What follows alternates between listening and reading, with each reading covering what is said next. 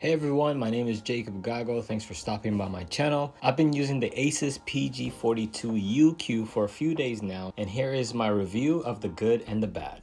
In terms of the specs, it's not really a 42-inch, it's really specifically 41.50-inch screen, 4K resolution, and of course it's an OLED monitor. You could get 138 Hz if overclocked, so it's not quite 144, but you do get 138. Also, there is a 1 millisecond response time, and this unit is also G-Sync compatible. It does have anti-glare coating as well on the front to avoid certain reflections depending on your setup. In terms of the design and ports, quite honestly, the design of the monitor isn't that bad. However, the stand, I do find it a little bit intrusive. It kind of pokes out. So depending on your desk, you might actually lose some space. Right below the monitor are two speakers. Surprisingly, these are pretty good. I did not feel like I needed to connect a soundbar.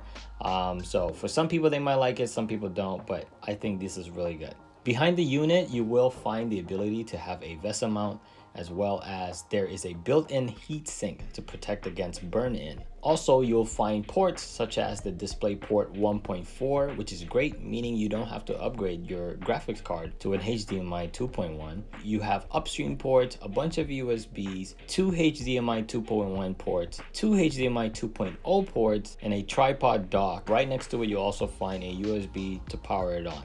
So it's pretty convenient. They really did a good job in thinking of that. You could also tilt the unit forward and backwards. Obviously, this means you can't swivel left or right, but they give you that ability to move it forward and also back. Now let's review the good things about the monitor. It actually shares the same panel with one of my other favorite monitors, which is the LG C2. This is also a great all-in-one unit for productivity, gaming, and watching TVs. When I was working on this on productivity, it really felt pretty good. Everything is crisp, clear, and sharp, especially on Word documents, Excel. You would not have a problem with this, as also this is a monitor and they knew that people would be using this for productivity. Gaming on this, I was playing the new Modern Warfare 2. The graphics and everything was just great. I didn't really have any complaints. Watching movies on this as well was just as great. I do, however, know that from all this, especially with gaming and watching movies, the anti-glare coating wasn't as cool. I wish it was, without this, so it's a lot sharper, but for productivity, obviously, this wouldn't matter so much. Another good thing is the actual size, the 42-inch, as they say. Even though it's 41.5, it's actually really nice to have just one big screen without any bezels like my prior multi-monitor setup. Also, the monitor comes with a nice remote. Obviously, this is not a TV, so it's not going to give you any functions to go through your Hulu channels or whatever it may be, but it does allow you to change settings on the fly. And also there's a joystick right underneath that also makes it really easy to navigate the settings. And I must say, out of all the monitors I've ever used, this is the most convenient to change settings. Also, it does have wake up and sleep features. Like the LG didn't have that, but I am aware that you could set that up, but the wake up and sleep features are already installed and ready to go, so you don't have to worry about your OLED monitor staying on continuously. Not many monitors look really good with the MacBook Pro, so this is also another good thing to know that your MacBook Pro is going to be pretty sharp with the monitor. Another thing, and I did mention this earlier, is the DisplayPort 1.4a. It's good to know that you could use whatever graphics card you have and not be forced to upgrade to a 2.1 HDMI graphics card like I had to when I had the LG C2.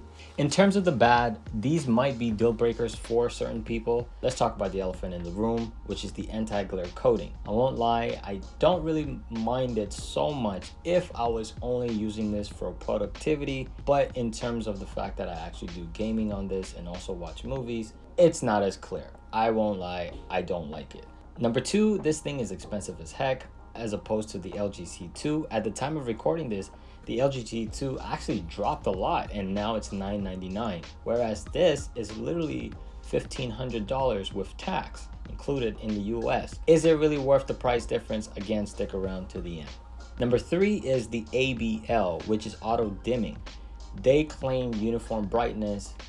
Quite honestly, I think it's a little misleading because they make it seem like ABL is completely gone, but when you turn on the feature, it actually reduces the brightness. And also, even with the reduction, it still dims. It's just not as obvious, but it actually still dims. Number 3, I'm not really too sure 100% how I feel with the color. Even though it's using the same LG panel, I do strongly believe the colors were a lot much better on the LG C2. The remote doesn't light up. Does that really matter? Probably not. But, you know, for some people who might be in dark room environments, this does not light up. When I was using the mouse, I do want to notice that there was a slightly noticeable lag. And I don't know if it's because it's a MacBook Pro at 16 Hertz. My main Windows computer doesn't have a graphics card in it right now, so I can't test it out if it's a MacBook thing. But regardless, it shouldn't be doing that. So there was a lag also, I would like to mention that. So what is my conclusion? Well, for $500 more, quite honestly, I don't think it's worth the upgrade for me. I'm actually going to take this back. I did want to try this because I knew I would not rest my mind unless I got my hands on it. And I know a lot of people are still trying to find their hands on this. That's another bad thing, is the shortage on this. But for me, it's not for me. For $500 more, to say that, you know, uniform brightness and it's not actually uniform, you still encounter dimming. I'm not sure I really like that. Plus the anti-glare coating is also another turnoff for me. I'm not sure how much I feel about that. I do prefer crispier, clearer pictures, so I am thinking of going back to the LG C2 since it's actually dropped in price. At the time of recording this, it's $999, so I definitely want to take advantage of that. Also, it's not really a TV, it's a monitor, so that you are going to be limited to the monitor features. So for $1,500, I honestly don't think it's quite the money, but I could be wrong. Maybe you would enjoy this, but this is my review overall. Let me know in the comments below if you're thinking of the PG42UQ, the LG C2, or some other monitor. I'm really curious to see what you end up picking. Also, don't forget to hit that like button, subscribe, and I'll see you guys on the next one.